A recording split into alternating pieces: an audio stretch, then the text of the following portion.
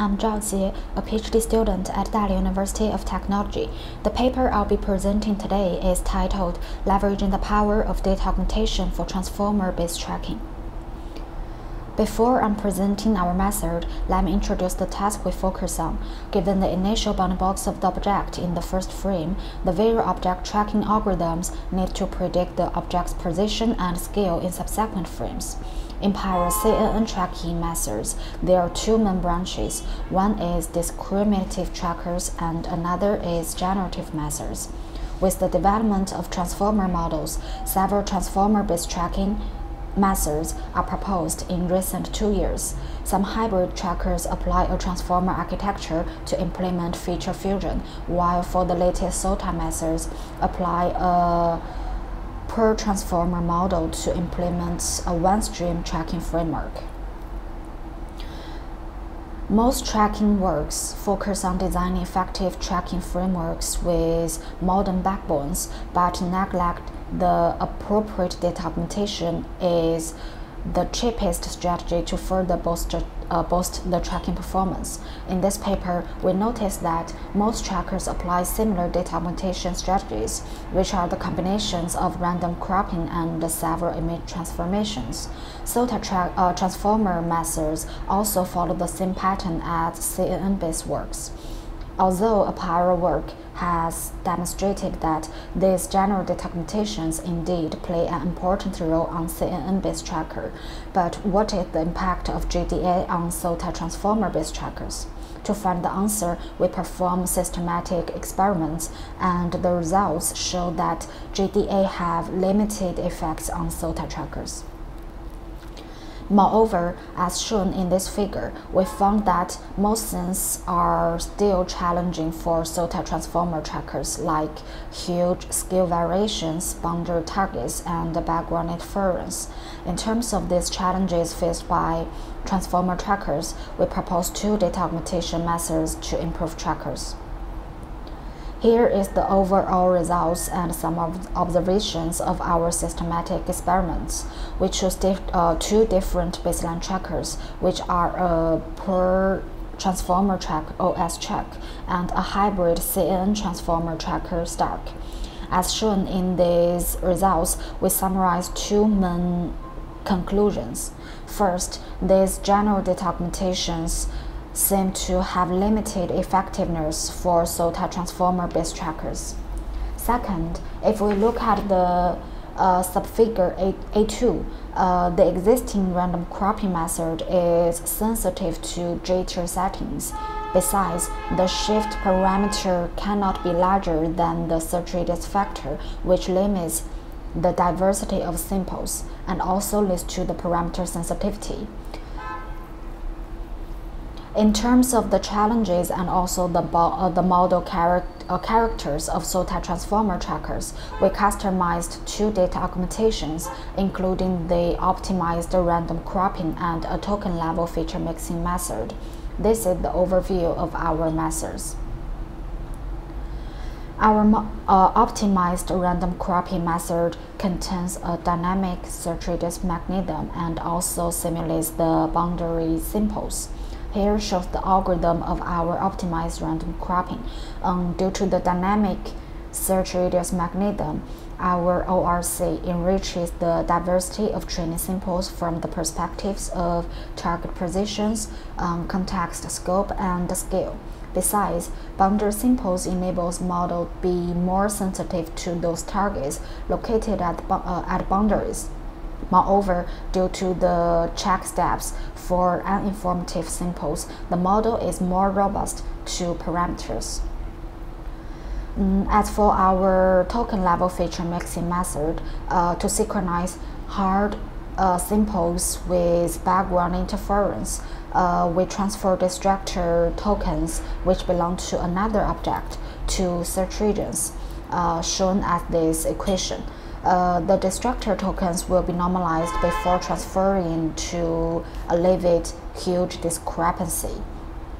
Compared with image level mixing, our TF mix is able to mitigate the sharp border effect, achieving a more discriminative model. Next, I will show some experimental results to demonstrate the effectiveness of our methods. Here is the SOTA comparisons on 5 tracking benchmarks. We apply our augmentations on 2 different per transformer tracking models. Besides, we also apply our methods on a hybrid CN transformer tracker stack and a CN tracker SAMSF C++ to analyze the generalization of our methods. We can conclude that our methods tend to improve models in terms of the tracking robustness, and the superiority of our methods is most evident under challenging settings like challenging sequences, unseen classes, and low-resolution settings.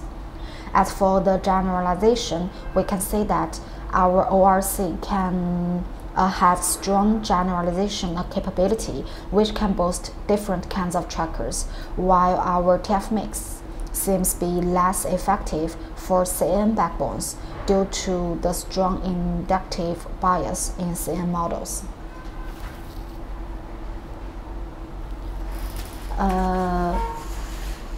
Here are some ablation studies. First, we explore the impact of each proposed component. We can conclude that each component of our method plays an important role to improve trackers. In addition, to demonstrate the effectiveness of our TF mix, we compare it with different mixing strategies. We can say that our TF mix is most robust and effective to improve trackers.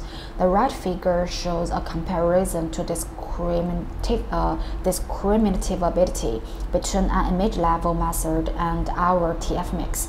When destructor tokens are mixed into search patches, our TF mix promotes the model be more discriminative to destructors. To demonstrate the adaptability of our method to different search radius factors in inference, we conduct 3 sets of experiments, which are shown in this table. Gamma train to gamma test represents that the search radius factor is set to gamma train in the training phase and gamma test in the inference. DYN represents to train the model using our dynamic gamma mechanism. We can see that the model trained with a fixed gamma performs extremely poorly when faced with different gamma tests in the inference. This shows that the original cropping method establishes a strong association of gamma between the training and inference, which hinders the adaptability of model to scale variations.